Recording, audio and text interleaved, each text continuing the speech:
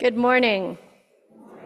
Welcome to Melville. It is good to be together to worship God this morning. Today is, could have been last week, but we're using this week. Today we are marking Healing and Reconciliation Sunday. It is a Sunday falling close to Indigenous Peoples Day.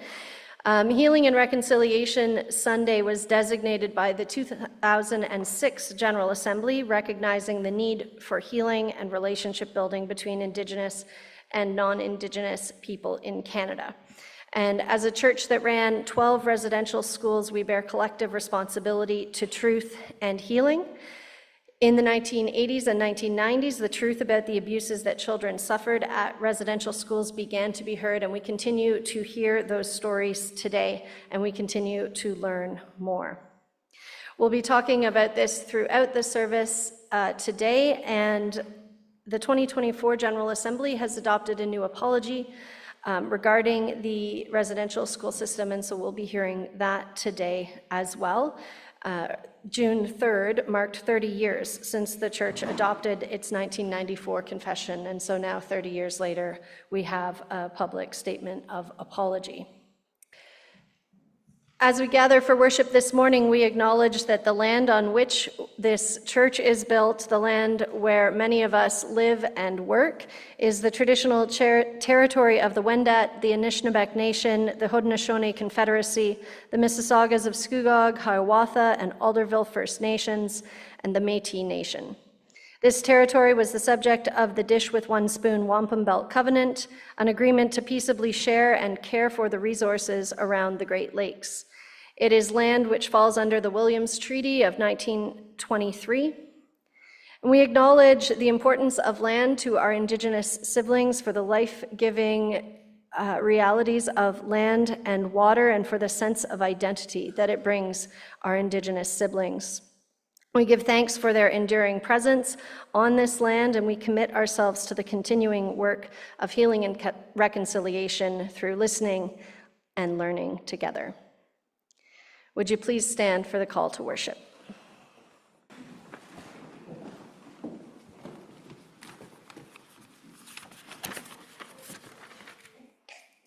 Loving God, you call us together. You call us to worship as the people of God. You call us by name, and just as we are, you know each of our needs, you know our experiences, you know what rests in our minds and our hearts, and in your love you call us. You call us to worship as the people of God. God invites us to worship as beloved and loving people. We come to worship our Creator, united as God's people. Let us pray.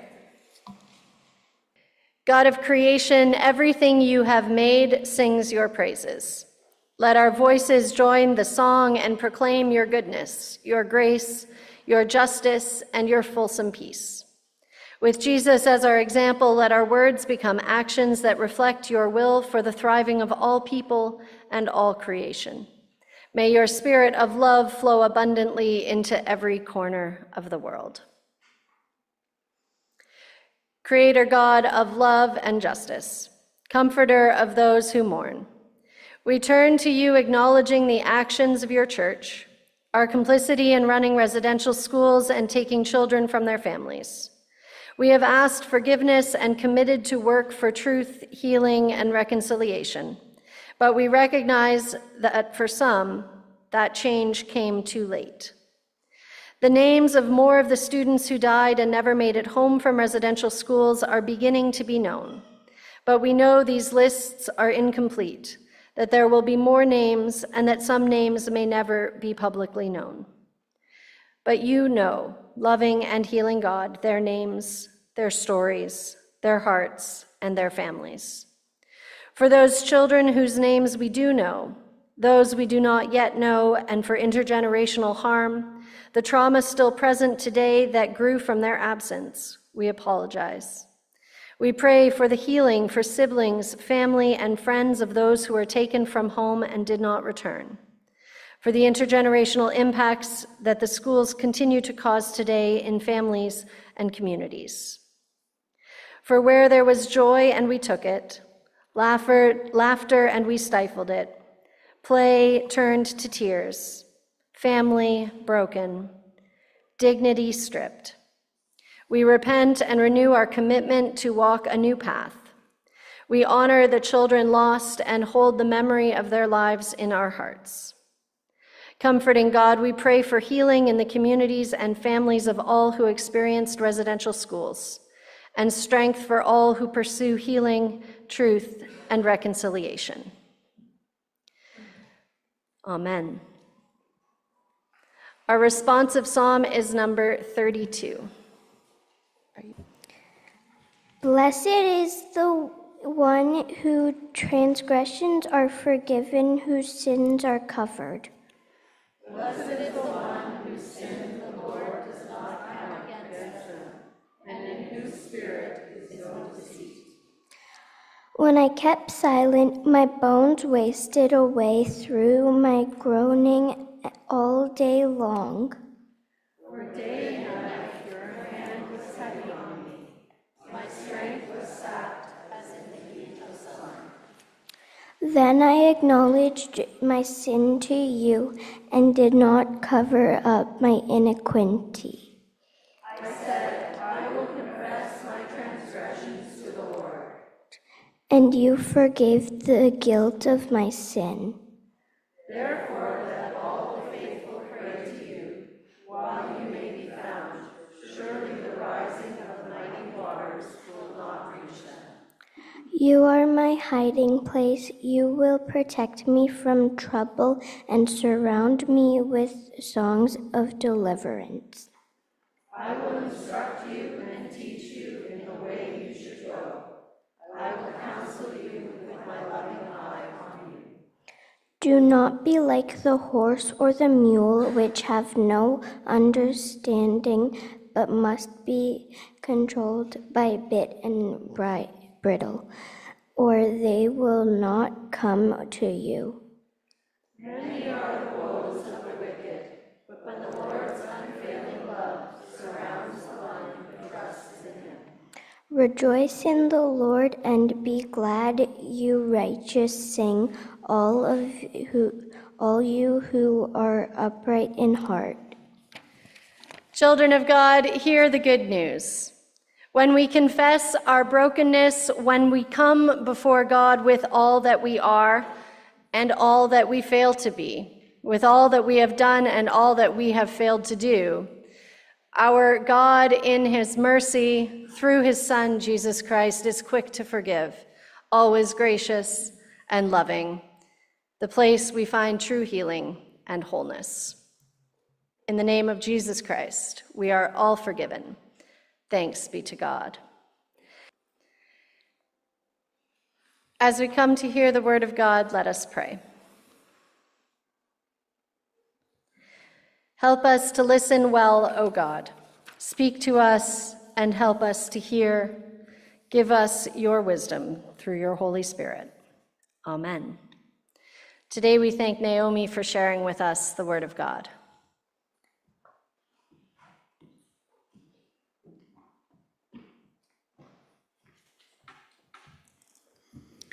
The reading today is 1 John 1, verses 5 to 10, and then 2, verses 1 to 2, and it is found on in your pew Bibles on page 1183.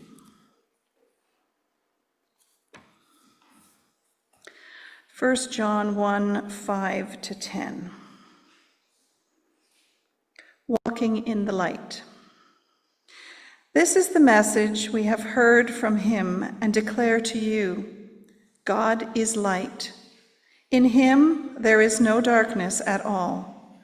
If we claim to have fellowship with him, yet walk in the darkness, we lie and do not live in the truth. But if we walk in the light as he is in the light, we have fellowship with one another, and the blood of Jesus, his Son, purifies us from all sin. If we claim to be without sin, we deceive ourselves, and the truth is not in us. If we confess our sins, he is faithful and just, and will forgive us our sins and purify us from all unrighteousness. If we claim we have not sinned, we make him out to be a liar, and his word has no place in our lives. And chapter 2, verses 1 and 2. My dear children, I write this to you so that you will not sin. But if anybody does sin, we have one who speaks to the Father in our defense, Jesus Christ, the righteous one. He is the atoning sacrifice for our sins, and not only for ours, but also for the sins of the whole world. Amen. You'll notice that both our psalm today and our reading from 1 John emphasize the importance of acknowledging our sin before God, but also before one another. And the church continues to do that in various ways. The church continues to acknowledge the many ways that our actions alongside government policies have caused irreparable damage in our Indigenous communities. And we are, though not the initial perpetrators of those actions, we continue to exist within a system that continues to cause harm and continues to uphold colonial values and ideals. And so as a church, we continue to learn and we continue to share and we continue to listen. So today, we have a new apology. And for something a little bit different, I'm going to read portions of the report that came to General Assembly this year. This report was adopted on June 3rd, on the 30th anniversary of our initial confession in 1994. And the following day, I might be off by a day, the following day after it was accepted, it was officially offered by the National Church. I had hoped to show the video of the apology as it was recorded in part that day, but given our current tech problems, you're going to have me reading it for you instead. So what I'm going to offer this morning is a bit of the preamble and a bit of the explanation for why we came to a renewed apology as opposed to our 1994 confession. And then I'm going to invite you to stand as we listen to the apology itself together. It's very wordy and it's very heavy, so we do have slides so that if just listening is not helpful for you, just the words of the apology will be on the screen. But let me give you a bit of preamble first to understand how we kind of got here. In 2023, the National Indigenous Ministries Council put forward a recommendation to the General Assembly that the Presbyterian Church in Canada draft a renewed apology for its role in colonization and the operation of residential schools. The recommendation was approved, and following this came the report of the special committee that was constituted to take on the task of drafting the apology. And the special committee was comprised of members that were appointed by the NIMC, so Indigenous voices were part of the committee. They were also members of the Life and Mission Agency. The moderator, Mary Fontaine, joined by correspondents, and Justice Ministries staff also supported them. There were representatives from across Canada doing this work. The discussion and the content of the apology was framed within the context of the following questions. Why an apology now? Why do we need it? What is distinct about an apology, and what is different about what we're doing now and what was done in the 1994 confession? The group noted that an apology must be set in the context of accountability. In answering these questions over the course of its work, the committee discussed the ongoing traumatic impacts of residential schools on survivors and intergenerational survivors. It heard and acknowledged that neither the words apology nor sorry appeared in the 1994 confession the church made regarding colonization and residential schools, and so agreed that this was not so much a renewed apology as it is the first apology. That is one of the distinctions between the 1994 confession and the apology presented now, 30 years later. The committee noted that when the confession was approved by the General Assembly in '94, many people, even within the church, were not ready to hear it, and the church has been slow to embody the sorrow and work for change it confessed then. The original confession did set the church on a path of reconciliation, but in learning to walk that path, the church has learned much about and understands more deeply now the harm that it caused. This apology comes out of the church's learning and is a response to that learning. We cannot but be deeply sorry when we understand the harm that was caused. It was noted that this work is needed for future generations, but for Indigenous members of the group in particular, it comes with an especially heavy personal cost. The special committee also heard that many Indigenous communities who were directly impacted by residential schools operated by the PCC did not know about the 1994 confession or hadn't heard it. So the committee noted that the church needed to find ways to ensure that those towards whom this apology is directed are able to hear it. The special committee also heard and acknowledged how the apology could reopen wounds in communities and for survivors and intergenerational survivors. And so it was also noted that the apology, when it is delivered, should be done carefully and in ways that respect communities' needs for safety and healing. The special committee heard the need for urgency amid the crises facing Indigenous peoples today, the loss of elders and children, language, families, and communities torn apart. Members of the group asked, how do you put a heavy heart into words? They examined elements of apology, including admitting wrongdoing, reparation, commitments going forward, and ongoing change.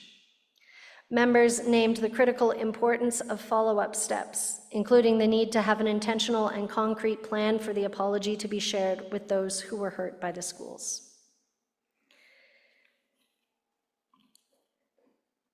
I'll read the introduction to the apology, and then I'll invite you to stand. We, the Presbyterian Church in Canada, humbly offer this apology to the generations of Indigenous people and communities harmed by the residential schools and day schools we operated. We originally made a confession in 1994 for our role in operating residential schools and colonization, but we have realized the inadequacy of that confession. We apologize for our slowness and the apathy of our response. We are deeply sorry. We acknowledge the families whose children were taken to schools without telling their families where they were being taken and who never returned, who remain lost today. We acknowledge with grief the many unmarked graves that have been found and will be found, including at schools that we ran. We remember the children who never made it home. We apologize for the impact of the genocide of colonization, forced assimilation, and racism to which we actively contributed. Many survivors and intergenerational survivors have shared very personal and traumatic experiences in the context of Truth and Reconciliation Commission hearings and within the congregations, committees, and governing bodies of the church.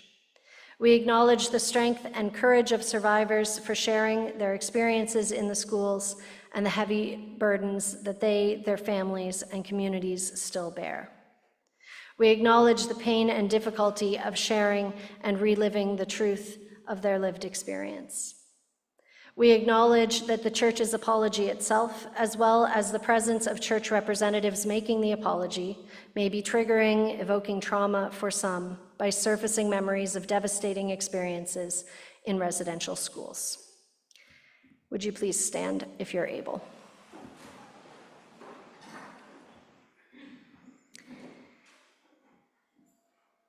We acknowledge that Indigenous children suffered at residential schools. The Presbyterian Church in Canada ran a Huzat residential school in British Columbia, Alberni residential school in British Columbia, Birtle residential school in Manitoba, Cecilia Jeffrey residential school in Ontario, Cecilia Jeffrey School in Kenora, Crow Stand Residential School in Saskatchewan, File Hills Residential School in Saskatchewan, Muskow-Petong, later known as Lakes End Residential School in Saskatchewan, Portage-La Prairie Residential School in Manitoba, Regina Industrial School in Saskatchewan, Round Lake Residential School in Saskatchewan, and Stony Plain Residential School in Alberta. We apologize for taking children from their homes, parents, grandparents, and communities. We apologize for traumatizing parents and communities and taking away their rights to protect their children. We honor and respect the languages of the land and apologize for punishing Indigenous students for speaking their traditional languages. We apologize for attempting to eliminate Indigenous identity and cultural and spiritual traditions. We apologize for the abuse Indigenous children suffered, including physical, sexual, psychological, emotional, and spiritual abuses. We apologize for the weaponization of food that happened in the schools and for non-consensual experiences with food, nutrition, and medical procedures that were conducted on children. We apologize for the lost lives, for children who died while at residential schools, from disease, neglect, suicide, attempts to run away, and from violence by teachers, staff, and volunteers. We apologize that the schools created an isolated and unsafe environment where violence was condoned and students learned violence. We regret and are deeply sorry that we provided conditions where students could abuse other students. We acknowledge and apologize for the resulting loss of bloodlines, of ancestors and of people who would not grow to become elders, the huge loss of culture and future for nations this meant. We apologize that when children died, their parents were not always informed.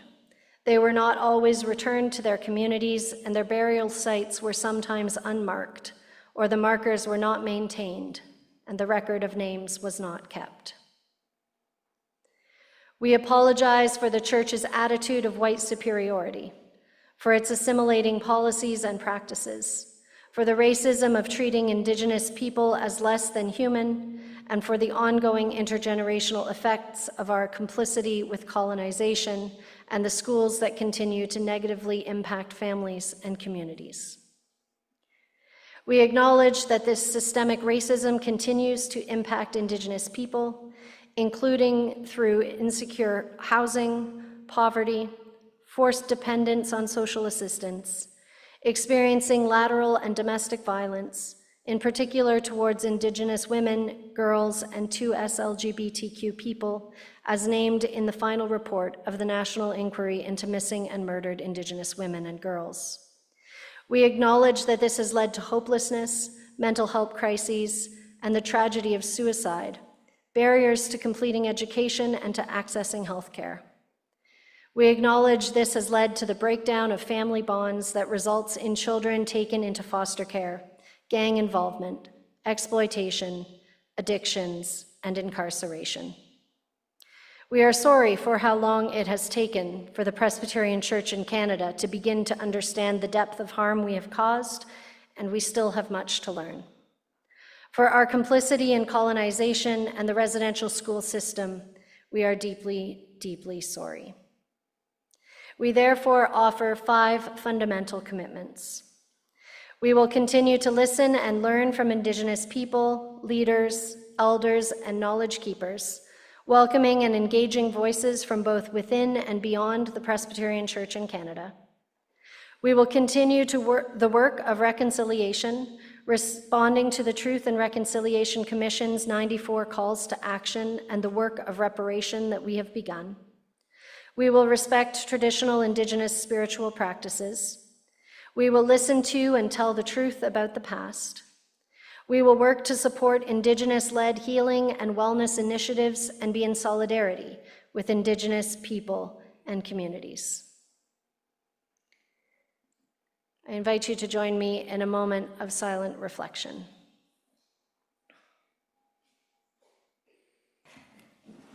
In adopting this new apology, or as the report states, truly our first apology, the General Assembly also resolved that it ought to be translated not only into French and Korean, which are the other languages that we typically translate things into for the church, but also into at least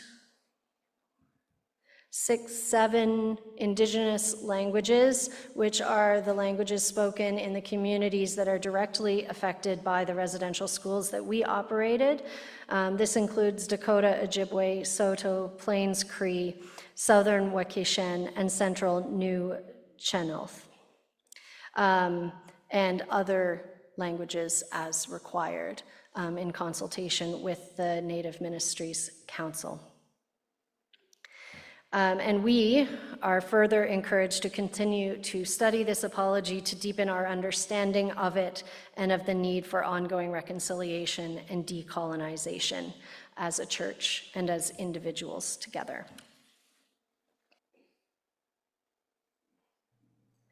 God of truth, because we are imperfect, so too are the societies, communities, and relationships we build.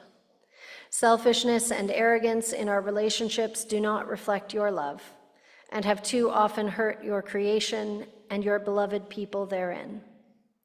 We know that wounds inflicted because of false beliefs about the superiority of people of a particular race, class, or gender do not reflect your love for all people, nor your commandment to love you and to love our neighbors. We acknowledge that even if we did not directly inflict these wounds, we have inherited wounded relationships, and that diminishing, ignoring, or denying this continues our complicity in a cycle of harm. We pray for those who are hurt and hurting because of false beliefs about the superiority of a particular race, class, or gender. God, let equity and justice bring healing. We hold in our hearts today those who are sick or who have loved ones that are struggling with physical or mental illness. Lord, assure them that they are not alone. Jesus, bring your comfort, justice, and peace. Hear us today as we pray for Stacy and Amélie and the rest of Eleanor's family and friends. Hear us as we give thanks for her life and the way that her love touched so many. We pray for June as she continues to recover and to rest. We thank you for the care which she receives and for the healing that you have worked in her. Hear our prayers for people who face violence in their relationships, in their homes, in their workplaces, their communities, or their country. For those who've been displaced by war, unjust economic systems, climate change, and ongoing impacts of colonization around the world. Spirit, bring your comfort, justice, and peace. In these difficult times, we remember those who live with housing insecurity, where home is inadequate for the needs of the people it must shelter, for unsafe conditions, for places where housing is unaffordable and inaccessible. Creator, bring your comfort, justice, and peace. Hear our prayers for those who are struggling with economic insecurity, where there are barriers to education or employment, unfairness in policies or practices, for those undergoing transition and change. Redeemer, bring your comfort, justice, and peace. We pray for the people at the front lines that daily face the evidence of systemic racism and continue to strive for the safety and dignity of your people and of the whole creation. Holy fire, bring your comfort, justice, and peace. God of transforming love, we acknowledge that the wounds of racism continue to this day, embedded in the fabric of our institutions and governments. Let your compassion and wisdom flow through all public policies and practices. Where power is hoarded, bring your justice. Where racism is resisted, bring your courage and strength to acknowledge and address it. Hear us as we pray for decision makers and change makers, as we make space to hear stories, and as we listen attentively for ways that we might respond. We give thanks today for all people who lift up the integrity and dignity of creation and seek to protect human rights. For those who continually draw our attention to all created in your image. Lord, be with us as we continue to seek reconciliation with you and with each other, acknowledging that it is not work that we do perfectly, and yet it is work we commit to with your help. Hear us as we pray this day. In Jesus' name, amen. As we go out today, may the Spirit rouse in each of us minds prepared to be unsettled, hearts that yearn for justice, and bodies that work for peace. Guide and impassion us in love and justice to walk lightly and humbly and seek truth and reconciliation, healing and wholeness. In this work, may God's transforming love flow freely through each of us. Now go in peace to love and serve the Lord. May the grace of our Lord Jesus Christ, the love of God, and the fellowship of the Holy Spirit be with you this day and forevermore. Amen.